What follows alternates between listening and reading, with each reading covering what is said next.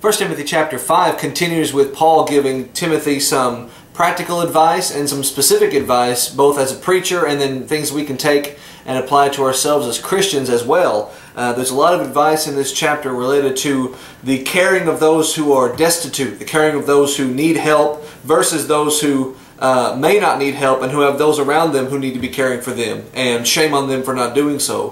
While also talking about those who may be acting as though they need help with nefarious ulterior motives, and rebuking them for doing so. There's some good practical advice concerning Timothy as a young preacher and the way he should handle himself as a preacher to the various kinds of members who are at the congregation where he preaches. And then it ends with a strong discussion about the elders who are overseeing the congregation there where Timothy preaches, and how he needs to be careful how he treats his elders and treat them with respect. And at the end of it, he leaves Timothy in the chapter with some good practical advice on a personal level. And so that's the chapter in a nutshell. Let's just dive right in. Paul begins by saying, "Rebuke not an elder, but entreat him as a father, and the younger men as brethren." He continues by saying, "The elder women as mothers, and the younger as sisters, maintaining with all purity." And so it's clear based on the overall context of the beginning of the chapter, when he says rebuke not an elder, he doesn't mean the bishops of authority. He doesn't mean the pastors of a congregation, those who have those qualifications that are to be met in 1 Timothy 3. Rather, he means just older men. Now, elders are typically older men who meet qualifications, but these are just older men. And he's explaining how as a younger preacher he needs to look up to them, and how he needs to treat also his peers who are young as well. And so he says, of the older men, treat them like fathers. Don't rebuke them too sternly or too harshly. Don't insult them in any way. Obviously, there are going to be occasions when rebuking must be done, but he means if they despise you, going back to the previous chapter, for being young, don't retaliate. Don't rebuke them for being older. Rather, entreat them, care for them as fathers, little f fathers. Younger men, those more to your peer, he says, treat them as brothers. Elder women, treat them obviously like mothers, with that kind of respect and adoration. And also he says the younger ladies, treat them like your sisters, maintaining purity, with all purity. If brethren would listen to that phrase right there, we would avoid a lot of scandals that occur within the church. If preachers would listen to that, a lot of scandals could be avoided. Treat your women of the congregation like sisters, like physical sisters, your earthly sisters. Treat them like sisters. Honor widows that are widows indeed. That is, widows who are truly in need. A widow indeed is a widow in need, and vice versa. Those who have no one to care for them at all. Those who have lost all family and they are just poor, elderly, and alone. Care for them. Honor them. Give them the kind of, not just love and affection, not just kind of availability, you know, as comfort, but rather give them the financial support that they need as well. If any widow have children or nephews, let them, the children or nephews, learn first to show piety at home and to requite their parents, for that is good and acceptable before God. Those are not widows indeed. Those are widows in technical terms. They have no husband, so they're widows, but they have children, they have nephews, they have people who can take care of them. They need to learn, those children, to take care of their parents. If they don't do so, shame on them. But they need to take care of them so the church doesn't have to be burdened with taking care of them, so the church can take care of those who are in need. Verse 5. Now she that is a widow indeed and desolate trusts God and continues in supplications and prayers night and day. A widow indeed is the one you should care for, is the one who has maintained her Christian life. That even though she's lost so much, she has maintained her trust in God, her supplications and prayers toward God night and day at all times, and yet she is in need, and so she should be helped. On the other hand, verse 6, she that lives in pleasure is dead while she lives. Those who have lost their husbands and their families and they've gone back to the world, look, you help them how you can help them, help who you can help, but the church should not be burdened with helping those who don't want to repent and turn back to God, these sisters who have abandoned Christ.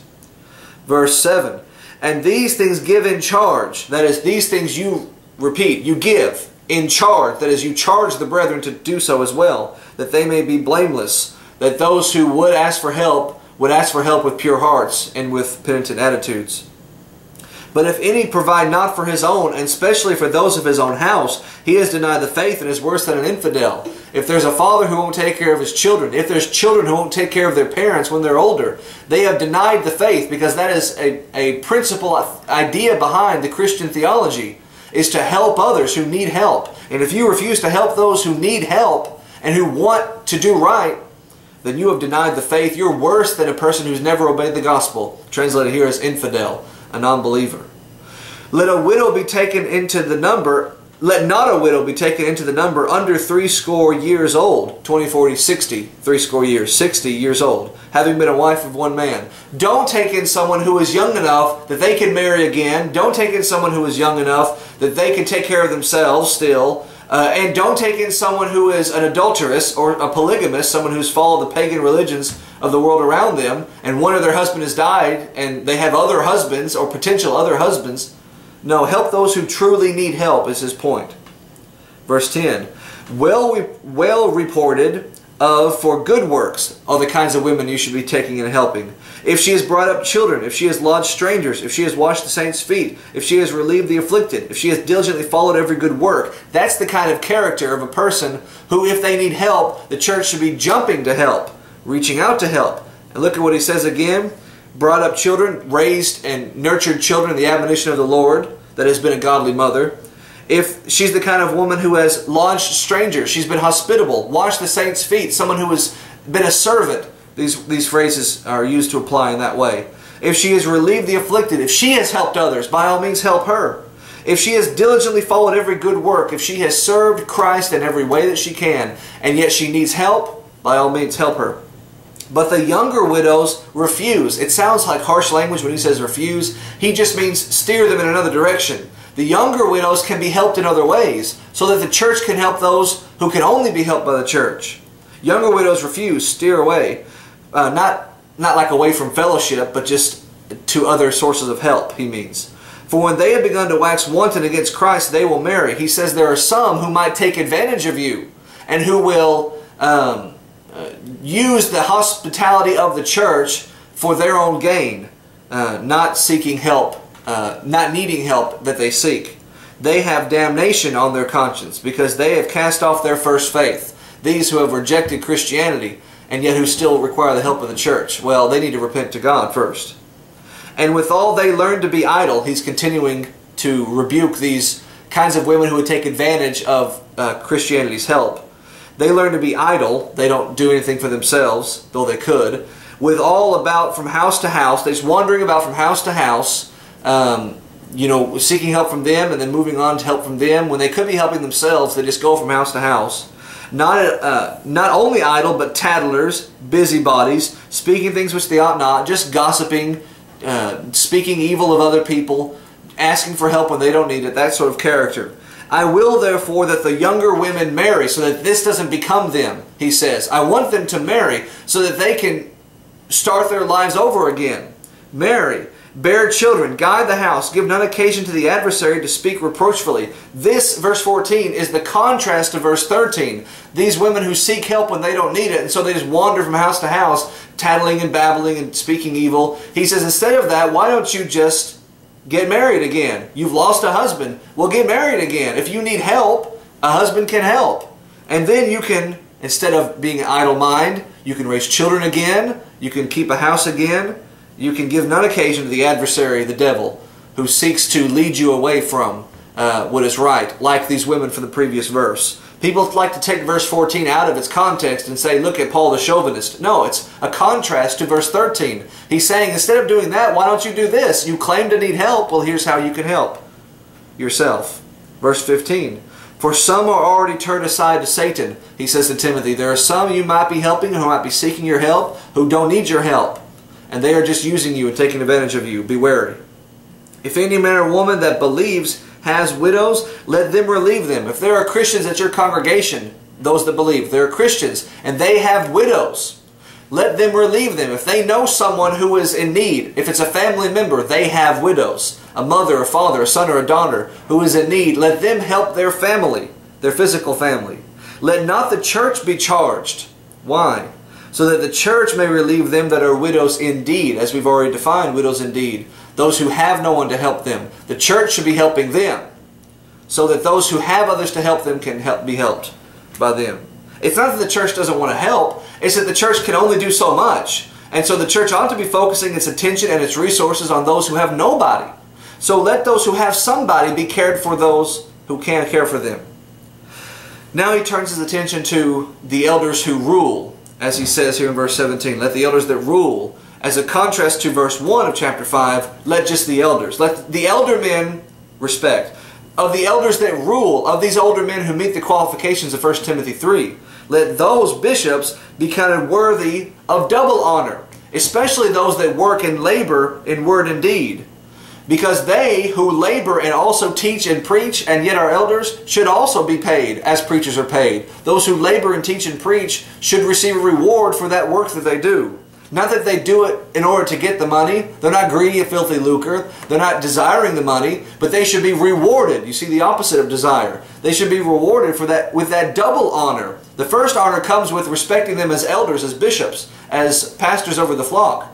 But the second honor comes with even paying them, supporting them financially, so they can continue doing what they're doing. As he says in verse 18, the scripture says, "Thou shalt not muzzle the ox that treads out the corn." You feed the ox who works in the garden, and the laborer is worthy of his hire. You pay the servant to work in the fields because he does the work. Well, pay the elder who also teaches and preaches. Pay the elder, financially support them for the great work that they do, which is greater than any physical work that any man could do. They're shepherding souls. Verse 19, against an elder receive not an accusation, but before 2 or 3 witnesses. In other words, don't be so quick to hear what an elder has done wrong unless there is enough evidence against that elder. Elders aren't perfect. An individual bishop or an elder, even an eldership as a group, can make mistakes. An elder, an individual, can make a mistake, but we should give elders the benefit of the doubt. We should give all Christians that, certainly. But most importantly, an elder, as he has got the whole affairs and the burdens of the congregation on his shoulders, we should not just be so quick to hear an accusation against him. But when 2 or 3 witnesses come and say, look, at this elder is not doing right, then verse 19 or verse 20, them that sin, those elders that sin, rebuke before all, that they may also fear. Now he says in verse 1, rebuke not an elder. He says in verse 20, rebuke an elder. Is that a contradiction? No, it's a different circumstance. Don't you, verse 1, rebuke an elder the way they rebuke you for being old as they rebuke you for being young. That's not right or fair. But here in verse 19 and 20, if an elder has done something wrong, if an elder has sinned, then he ought to be rebuked, provided there is enough evidence against him. 2 or 3 witnesses who've come forward and said, this elder has committed the sin. Then he tells the preacher, you have the authority of the word, use it and rebuke that elder. For what purpose? Rebuke him before all, because he's the elder of all the congregation, so that the others may also fear, so that they will learn to respect God, the word, the office of the elder. Rebuke them if they do wrong, and there is enough evidence against them. I charge thee, this is how serious this is that Paul says, I charge thee before God and the Lord Jesus Christ and the elect angels. I call heaven, he says, as witness, that you observe these things without preferring one before another, doing nothing by partiality. That's really the chapter in a nutshell, because he says, don't treat younger members better than the older, or don't treat the older better than the younger. Treat everybody equally. And when it comes to the eldership, don't rebuke them without sufficient justification, without sufficient accusation made against them. But it's serious. Make sure you don't have favorites, play favorites one over the other.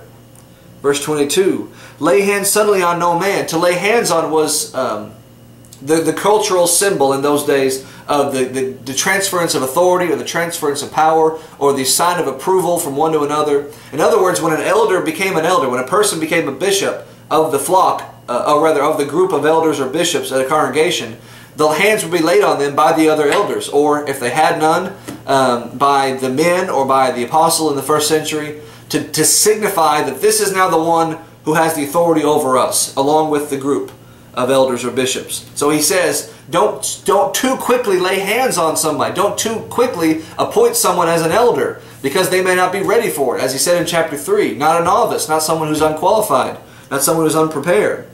On the other hand, don't be too quick to hear an accusation against one either. Neither be a partaker of other men's sins. Someone might be coming to you in order to hurt an elder or a bishop for no reason. Don't be too quick to listen. Keep yourself pure. Stay out of the fray. Treat everyone equally, he says. Now he turns to the personal, from Paul to Timothy. He says, drink no longer water, but use a little wine for thy stomach's sake, and thy off infirmities. First of all, the word wine, as translated in the New Testament, is just oinos. And oinos in the Greek means literally that which is from the grape. It could mean the grape itself. It could mean the cluster of grapes. It could mean the juice squeezed from a grape. It could mean the juice squeezed from a grape and mixed with sugar, left to ferment and become alcoholic, as we think of alcohol. So the word is just translated very vaguely in the New Testament. There's a lot of words translated very vaguely, unfortunately, in the New Testament. So what he says here is, no longer should you just drink water. Now, why would Paul tell Timothy not to drink water? It seems that Timothy has some kind of a stomach ailment. He has some kind of an internal condition. And so he's been trying to drink things for medicine, and he's drinking water. Well, water in those days was very impure. Water in those days was very dirty. And a lot of times they would mix wine with water, grape juice, squeezed from the grape juice, with water as a purifier. It would being acidic, it would help purify the water, and that's how they would drink it. That's just the way they did it in the first century. So Paul says, don't just drink water straight up, but add a little wine, add a little oinos for your stomach's sake. Your Bible is replete with hundreds of references to alcohol being sinful. He's not talking about alcohol here. It is grossly unfortunate that the word is translated wine, and when we think of the word wine, we think of the bottle of Chateau Bordeaux, or something you pop the cork and you pour it in a champagne glass. That's not this word. This word is just that which is from the grape. And he says, don't just drink water. It's impure. It'll hurt your stomach even more. But mix it. Mingle it with wine. Drink also oinos, that which is from the grape. He is not regulating, as some people would like, social drinking. In fact, that's just the opposite. He doesn't tell him to drink wine. He says, drink it socially. He says drink it purely for medicinal purposes. Drink that from the grape for your medicinal purposes. You could really translate this word, don't drink water, but drink a little NyQuil for your stomach's sake. So it's a shame that it's been abused as it is, this verse, when it has nothing at all to do with what is called social drinking, which is really just drinking. And there's nothing social about it. There's nothing pleasant about it. This isn't talking about that. This is you drink a little grape juice for your stomach's sake. No longer water, but use a little. Use a little, that is to say, mix it with the water for your stomach's sake and your constant, your continual sicknesses. And then he ends it with verse 24 and 25, which is a very poetic end to this chapter. Some men's sins are open beforehand, some men's wrongness is obvious to all, and going before judgment, and some men follow after. Some are very secret and concealed in their wrongdoing. Likewise, also the good works of some are manifest beforehand. Some it's very obvious who are doing good, and therefore some are doing good and it's not so obvious.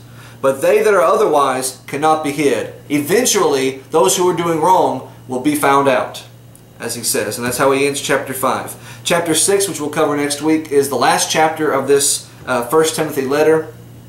And even though 2 Timothy obviously follows right after it, as we study it, we're going to take our turn now to Titus after we finish 1 Timothy. That way we can cover 2 Timothy last, as that was the last book that Paul wrote. But we'll finish up this book here by noticing 1 Timothy chapter 6 this time next week, while Paul finishes his words of exhortation, his words of advice to this great young preacher, Timothy. Until then, thank you so much.